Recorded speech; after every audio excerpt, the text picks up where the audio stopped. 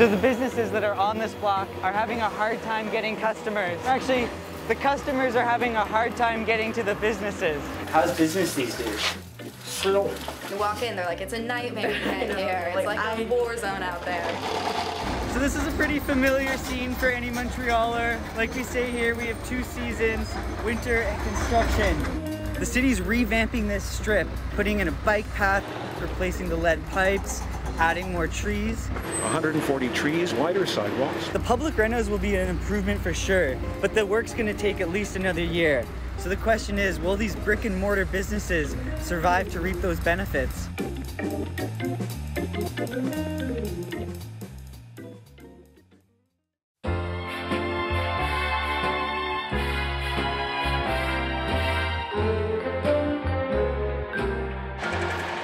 How are you?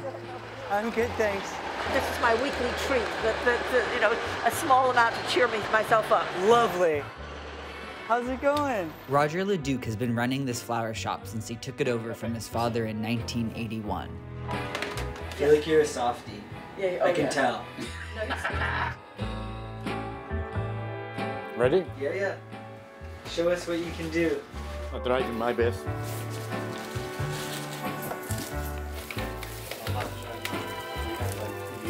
My father bought from the quintuplet, the five sister. The name of the store was Boutique Émilie at that time, and we're still alive up to 2022.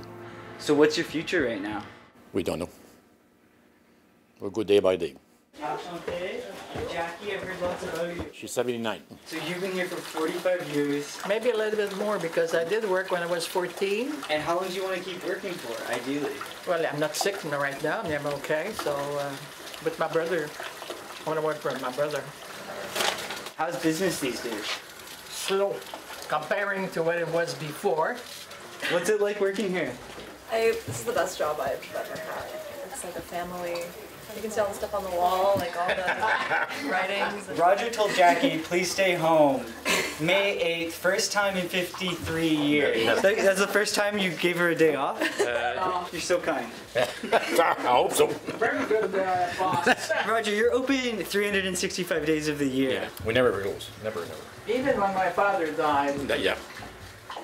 the store was open. I said to my brother, why don't you close? He said, well, Daddy wouldn't have liked it to close the store. I just got off the phone with City Councillor Alex Norris. He's responsible for this part of the neighborhood. He's coming down to talk with Roger about what the city can do to support him during the construction. He did the same thing we did. He went to the wrong side of the street, so he's going to be a few minutes because he's got to walk all the way around. C'est un projet majeur nécessaire. Ils sont pas capables d'aller même à pied. Oui. C'est pas évident. Ils sont capables, mais j'avoue que c'est... C'est une journée, c'est comme ça. Le lendemain, c'est comme ça. Puis, tu sais, qu'est-ce qu'on va faire pour survivre, nous autres, du temps-là?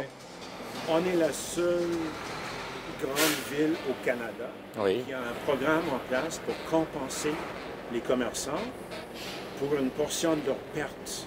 Définitivement, ça va être plus beau. Okay. Mais entre-temps, je reconnais que c'est pas évident pour un commerçant. On ne peut pas survivre. Impossible. Merci beaucoup. How much is your rent? 8,000 a month. Wow, so that's a lot of flowers. Yeah. And what about the other businesses around here? The same thing. The restaurant on the other side is, it might close, they told me.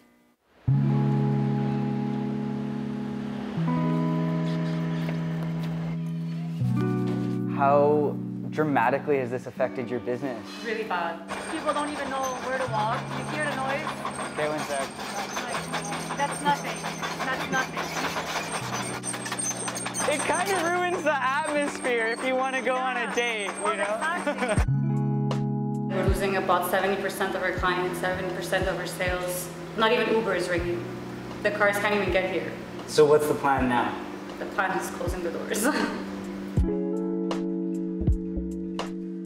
What are you going to do with this? Do you want to play one with me? Which guy am I? I think you're that guy. Oh, did I kill you?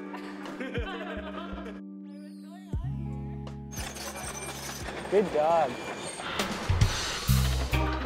We're on the other side of the street where the construction's wrapping up. We're gonna go see how these businesses are doing on this side.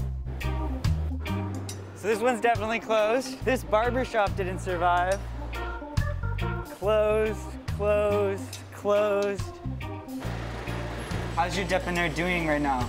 It's very bad. I feel like I'm killing myself. No business. You see my face? Yeah. I'm always now frustrated. I have no money to live. I have no customer. It's a tight position to be in. It's a very tough position for me now. Yeah. Very tough.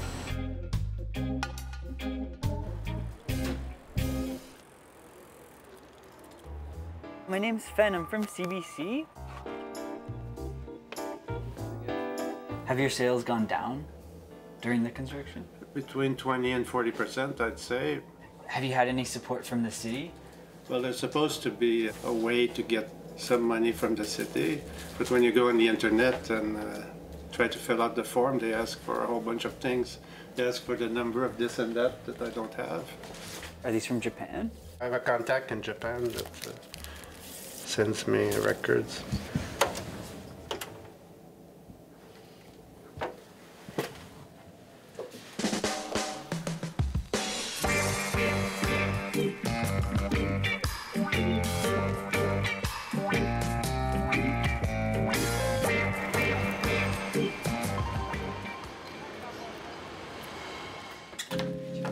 A lot of people have really affectionate memories of here. Long-standing businesses are important for people. It would be really sad to see it go for like such a silly reason as just like construction.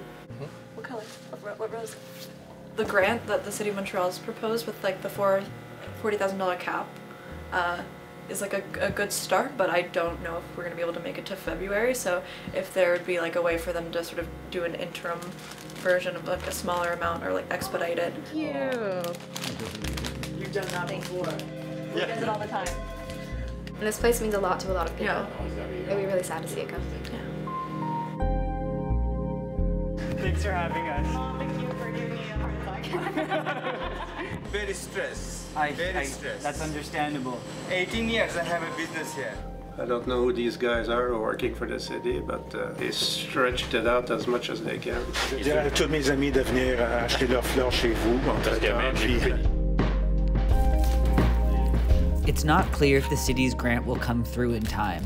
Roger has to wait till February, the end of his fiscal year, before he can demonstrate his losses to the city's satisfaction. Floriteria and the other shops on this block, they're a part of Montreal's history, and they're a part of this community. If they do close, this little corner of Montreal wouldn't be the same without them.